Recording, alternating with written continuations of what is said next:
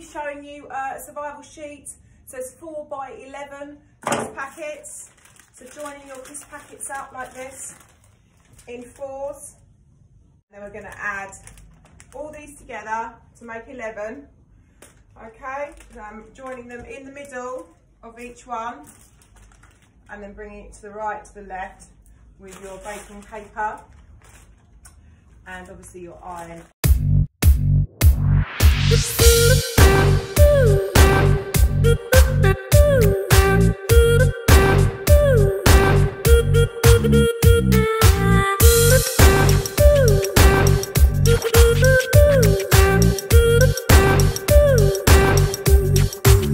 One side of your survival sheet, okay?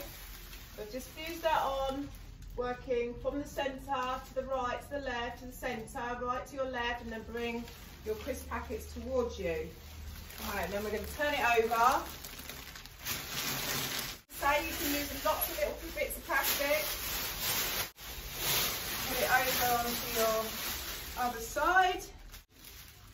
And you want to just allow 3 fingers on each side of your survival sheet. The air out as you go, okay? That's it. Can you hear that? That was a good one. Right. Pat it with your iron, don't worry. It will make a hole.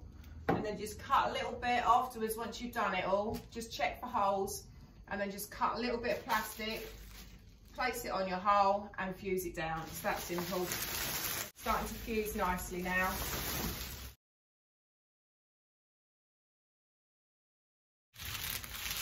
The reason we try and fuse it all like this is because if it gets cool, then it will rip. But if it's fused onto the crisp packet, it's less likely that it's going to get caught or anything like that.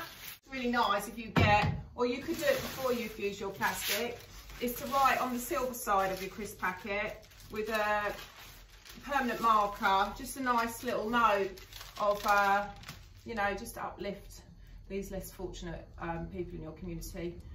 Made with love from the Crisp Packet project. But some of my volunteers write little messages right the way around.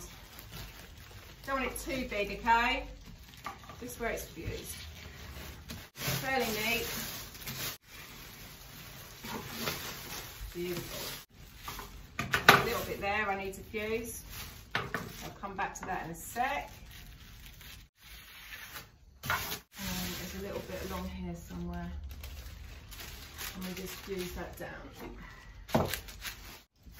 There we go. There's a survival sheet. All ready for the streets and safe. Put a lovely little note on it. These can be folded up quite small. Again, have a little work with it. Get it